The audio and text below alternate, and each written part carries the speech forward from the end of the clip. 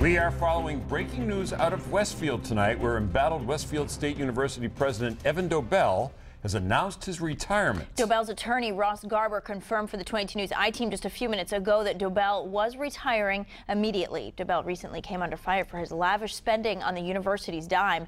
Last month, Dobelle filed a lawsuit against Westfield State Board of Trustees who were involved in his spending investigation. 22 News has been following this story since it broke. We will continue to update you as new information on this becomes available.